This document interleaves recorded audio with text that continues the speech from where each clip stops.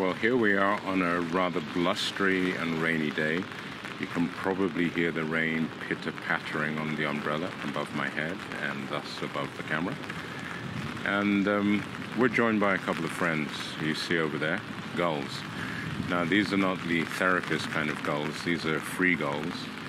Yeah, you'll see the umbrella come into shot from time to time, sorry. But anyway, these are a couple of free gulls, and that means they just do whatever they like.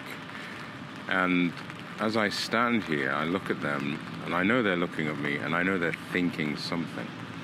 The thing is, what are they thinking?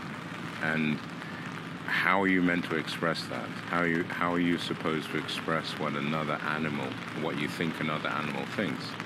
Because what is their language? I mean, you know their language isn't English or Dutch or whatever. And yet, you know, they look at me and they see something. See, one's just flown away. I hope the other one isn't going to go quickly. Stay around, enjoy the fun, gull. So they're thinking something, but what are they thinking? You know, and this is one of those puzzles that I think has challenged lots of people.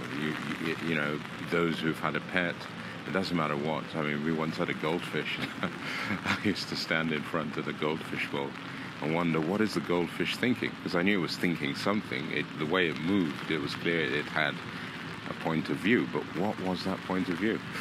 And whether these thoughts, these questions are of any use to humanity, I can't say. But I'm sure we all have them. You know, you look at something. I mean, for example, this bench over here. There's no way I'd wonder, what is the bench thinking? It's a bench, it's a nice bench or not a nice bench. But I'd never ask myself, what is this bench thinking? No.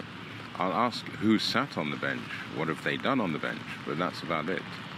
But when we get to life forms, and this includes plants, I wonder, what are they thinking or what do they feel? With plants, it's more a case of what do they feel. With animals, it's what are they thinking? And I really wish I could get into the head of a gull, like the one you see in front of you over there. The reason I'm staying here is that if I take any more steps towards the gull, it'll get nervous. That's why the other one sort of disappeared. So I'm staying here, and I'm hoping you can see it. I wonder how they know each other, because I'm sure each gull knows, oh, it's not that gull, but it's the other one, you know. You get all this stuff that we can't see. I mean, gull experts, of course, they can see that, but I can't see that. I can just see, oh, it's a sort of brownishy gull with, or sort of white with brown bits, or brown with white bits. I don't know. There's a grey bit. It's got a beak. It's got those eyes watching everything. And that's what I can say about this gull. I don't even know what kind of gull it is. And I've completely lost my point. I think, oh yeah, about what they think. Something about what animals think. Anyway, yeah, I wonder what animals think. So I have to laugh. Sometimes that is a danger, or that is a risk you take with live vlogging, so to say, or unedited vlogging. Sometimes there are these thoughts that come into my head, and they're not completely formed. They just come out. So I hope you can handle that.